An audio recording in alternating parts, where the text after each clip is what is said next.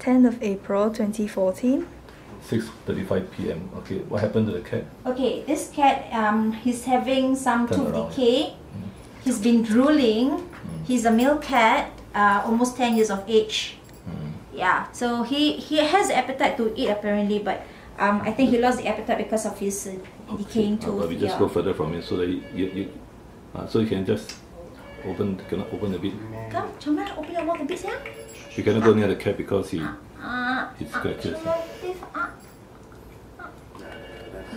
Is it which teeth? The sharp teeth? The fangs? The fangs, yes. I can sense that the fangs is a bit, got a little bit shaky. Okay. But I think there's more towards the inside as well. Inside, okay. So it's not been no dental done. No dental done at all, yeah. Wow. No dental done at all. Hello, call me back. I'm in the middle now of consultation. Okay. So no dental done for. Since I got him since baby, apparently. Okay, so is he eating or not eating now? He's eating. He still wants scribble. He prefers scribble over the soft food because whenever he takes soft foods, right, he will apparently throw out after that. He will vomit it out. So he prefers scribble. But nowadays, because of the tooth problem, when he eats, he just swallow everything. Then he will tend to throw out again, and then the cribbles will be still the. Be careful, be careful. He's going to escape. Okay, so there's no chance of even seeing a bit of the teeth, of the mouth. A bit difficult, yeah, a bit difficult. Okay, yeah. So he is drinking? Yeah, he drinks water. Yes. Urine and stool? Urine, yes, everything is fine. Everything is okay. Yeah. So has he been drooling the saliva? Yes, drooling, yes. How many days? Not a few days, basically, yes. So how you suspect his teeth? Oh, because of the saliva is very smelly compared to the other three who is not having the problem. Saliva and the bad breath. Yeah, and the bad breath. Recently, so every time when he licks himself or he licks other cats, then the smell will stay there as well. So it's been quite long, not only a few days. Yeah, it's been quite long, but now lately, this lately, it's been very bad.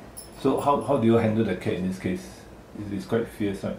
But he is okay with the family members. When we are show you, even scratch my scratch my finger suddenly. Okay. So how are we going to handle him? He's sterilized already, right? Sterilized already, yes. Okay, so I think when I understand that maybe you have to put him I know, we have to sedate him. Yeah, sedate him. Yeah. Sedate him. So definitely his appetite is good, right? Yep. Yes. He eats all the food. He eats.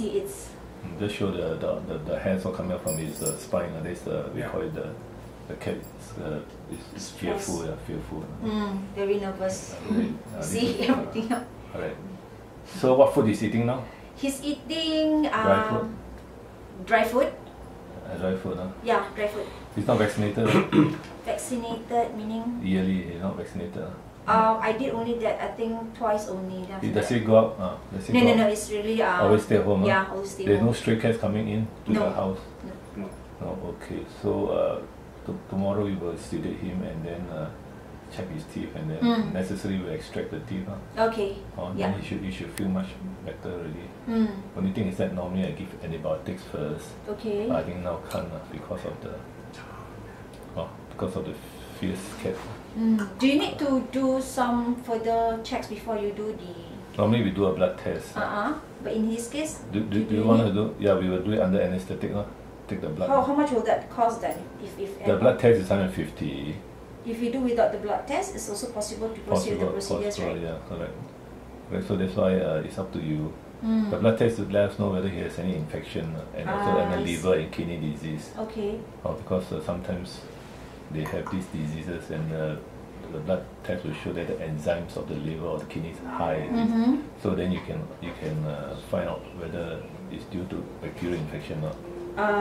From the blood test, the total white blood cells. I see, okay. And then you can prevent it. Like for example, if it's got liver disease, then you have the liver diet. Control the liver disease. Okay, I see. But I think for this one, since it's just do the teeth, so there's always a high anesthetic risk, old cats, of dying on the anesthetic on the operating table because of the old age. The cat is not young, so there's always a risk on any anesthetic. So you have to. What percentage would that be?